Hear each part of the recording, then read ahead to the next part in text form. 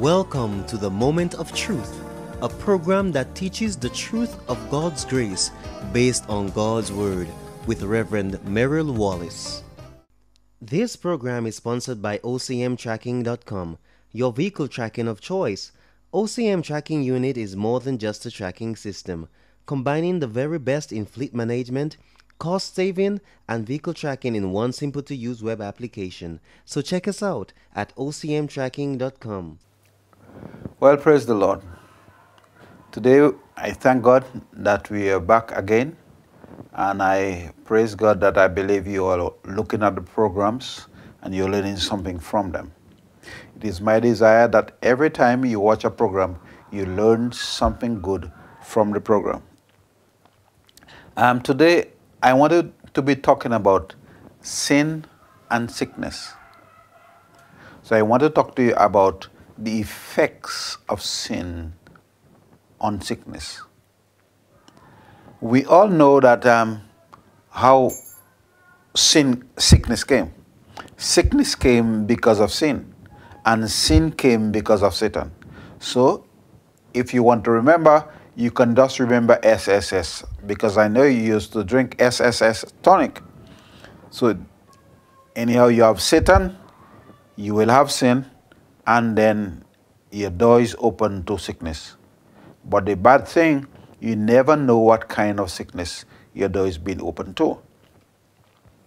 So there is something that I want to talk today in the book of Matthew, chapter 9, and verse 1 to 8. I will not read all the verses. I might not read the verses at all, but I just want to be able to show you some things. In that Matthew chapter 9, verse 1 to 8, Jesus went on a boat and he went to his own city, his own village, his own part of the country. And the Bible says he had a big crowd, and they brought a man to Jesus. And when they brought the man to Jesus, they mashed up the house, the roof of the house, and they launched the man down. So 5 of them were making a big show. 4 men carrying him, and the fellow himself was on a cot or something. He was on something that was carrying him with. And Jesus, the Bible says, when Jesus saw their faith. Today, I want to talk to you about Jesus seeing your faith, and I want to talk to you about the bringing the man to Jesus, and what Jesus told the man, and what you should be, careful about. Good. Let's see the first one. They brought the man to Jesus. I know a lot of you might be saying, if you'll be glad if Jesus was here. And I'm telling you, if Jesus was here, it would be worse for you. It means you would have to bring him to Jesus. So everywhere they went, you would have to carry somebody to meet with Jesus. But right now, you don't have to carry somebody to meet with Jesus. Jesus is with us all the time. It means it's all well and good, but if you're not saved, when I mean saved, I mean you're not washed in the blood. I mean, when I say washed in the blood, that might be a good religious term. I mean accepting Jesus Christ as your Lord and personal Savior. Somebody might have to bring you to a place where a man of God who knows Jesus Christ as his Lord and personal Savior is, to be able to pray for you. So they brought that man. But thank God, if you are saved, they don't have to bring you to a man today. Yes, you can still go if you feel like, if you haven't got enough faith for yourself. But Jesus lives inside of you. From the time you are saved, he makes his abode on the inside of you. And because of that, you can understand that you have Jesus with you 24/7. He is with you all the time. It means you don't even have to put up your head to pray. You can just put down your head because he lives inside of you, and you can talk to him from the inside, and say, Jesus, here I am, and tell him what your story is. One of those things, privilege that we have, because Jesus is inside of us. And it is also a privilege that Jesus died. Man, it is a very good thing that Jesus died. I mean, I know you might be feeling sorry for him because you might be seeing the pictures with the crown of thorns and all those things, and all those bleeding and all those things that he get. But Jesus, they did not kill Jesus. Jesus gave his life a ransom, the Bible says, for many people. So he gave his life. He gave his life. He gave himself to die in your place. So it means, yes, you had sin. You were supposed to die for your sin. But Jesus died for you. You had sicknesses. You were supposed to, hey, maybe get an amputation, or maybe people carrying you because of your sickness. But Jesus died so that you could have health. The Bible says in the book of Matthew, chapter 8 and verse 17, that Jesus himself took, and I want to let you know, the word is took. It means it's a past tense term. He took your sicknesses. The Bible says in another place, he carried away your sorrows. He carried away your sickness and your disease.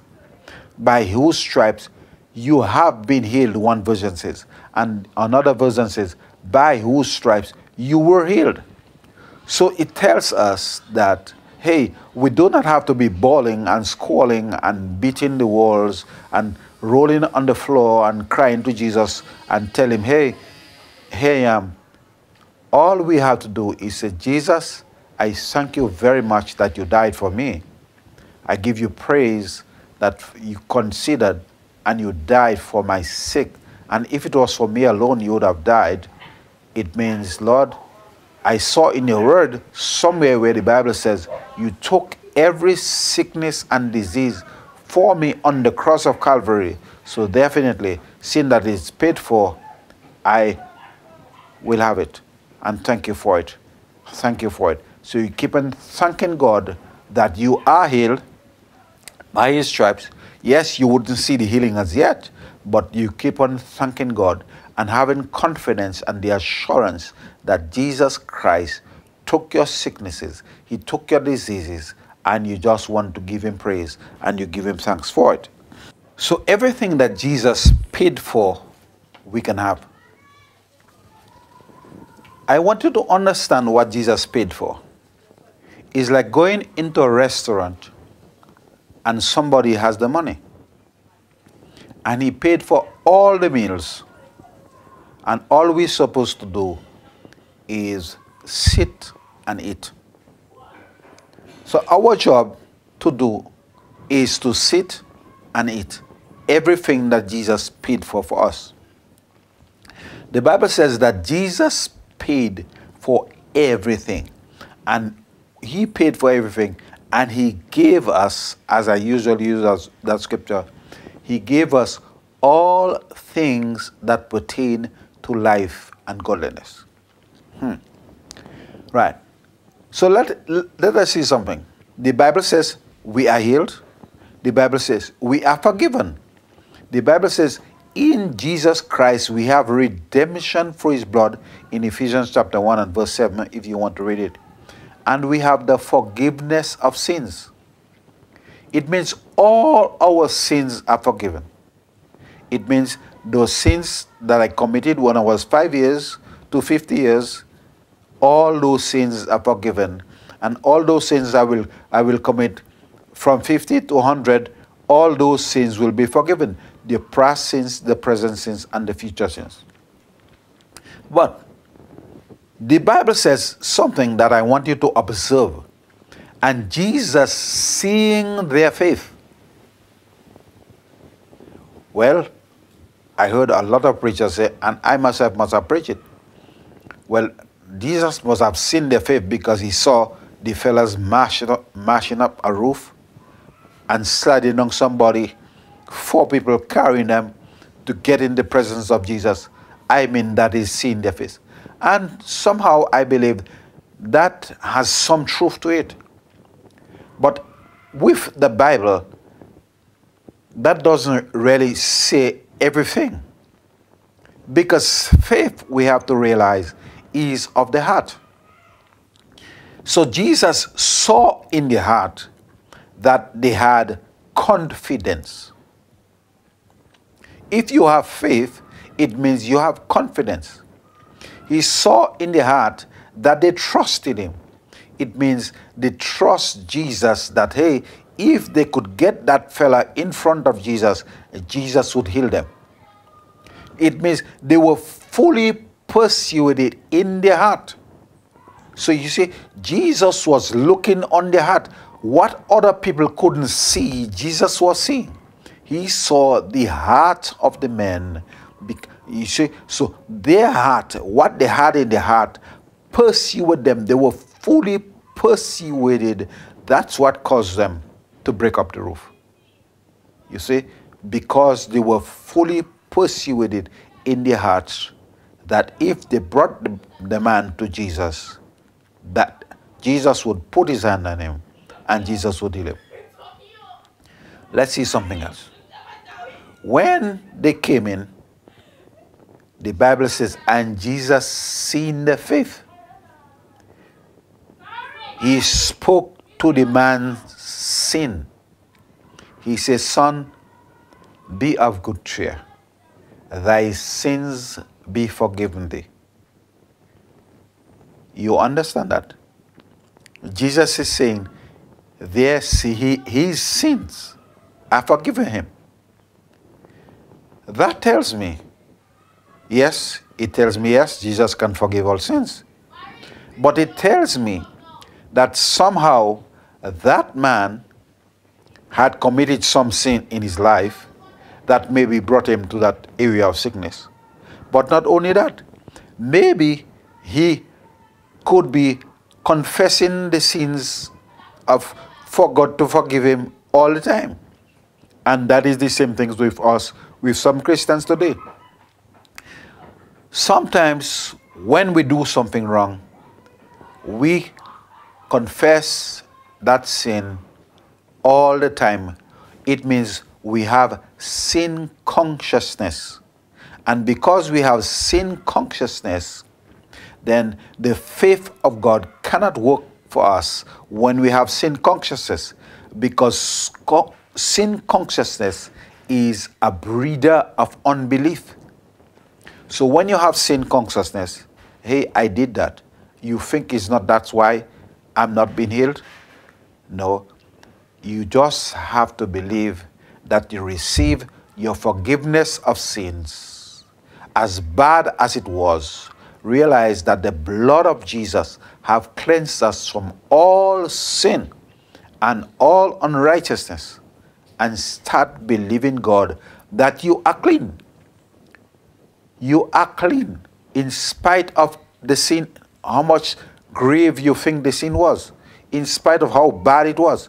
Just believe that because I confess my sins, Jesus Christ paid the price already. And the Bible says in Ephesians chapter 1 and verse 17, I quote that scripture verse already, that in Jesus Christ we have redemption. It means he paid for a price for it, and we have forgiveness of sins. Thank God for forgiveness of sins, and thank God for the blood of Jesus that forgives all our sins. The Bible says in 1 Samuel chapter 16 and verse 7 that God doesn't look as other men look. It means we had some other men there, some Pharisees, and they say, who's this man? You know, he can even act like God and pray he can forgive sin. You know, they didn't even say that. But again, to bring back a point that I made a while ago, Jesus knowing their thoughts, and they said what they were saying in their hearts. You see, God looks on the heart and not on the outward appearance. So you see, these Pharisees, they were dressed in their robes and everything. So they were saying something in their hearts.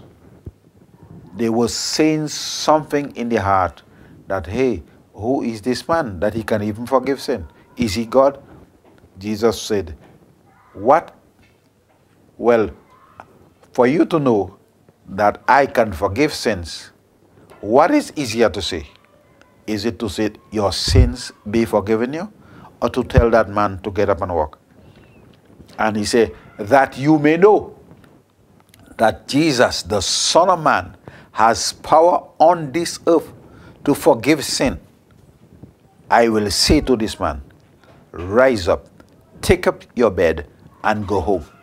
And the man rose up, and he took up his bed and go. You see? So we see something here, something that I want to rehearse. Number one, Jesus saw their faith. We have to understand that faith is of the heart. Number two, we realize that this man had a hindrance to receiving his healing. He didn't have sin, but because of a sin he must have committed a long time ago, he had sin consciousness. So Jesus had to get rid of the sin consciousness and tell him, your sins be forgiven you. And then Jesus had to do a miracle for him. After the sin consciousness disappeared, the unbelief he got rid of the unbelief. He tell him, rise up and walk. Today, I want to tell you, my friend, ladies and gentlemen, whoever you are, Jesus Christ, if he is living inside of you, then that is a privilege. If you're not sure that Jesus Christ is living inside of you, just all you have to say is, Jesus, you died for my sins.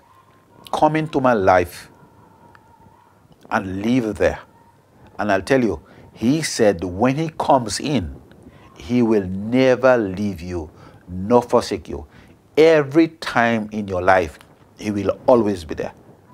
And then the next thing, he told the man, after his faith was pure, his faith was real, rise up and walk. Today, whoever you are, wherever you are, you can think of Jesus. Jesus Christ paid the price for you. You can take it now. You can take your healing right now. In whatever state you are, you can take that healing right now and start to do something that you couldn't do before. Father, in the name of Jesus, we bind the works of the enemy. We submit ourselves unto God that says, with the stripes of Jesus we are healed. And we believe God, and we believe you that we are healed and made whole from the crown of our head to the sole of our feet to the tip of our toe. In Jesus' name, we are healed right now. So right now, take it and believe God, and we'll see you next time. Thank you very much.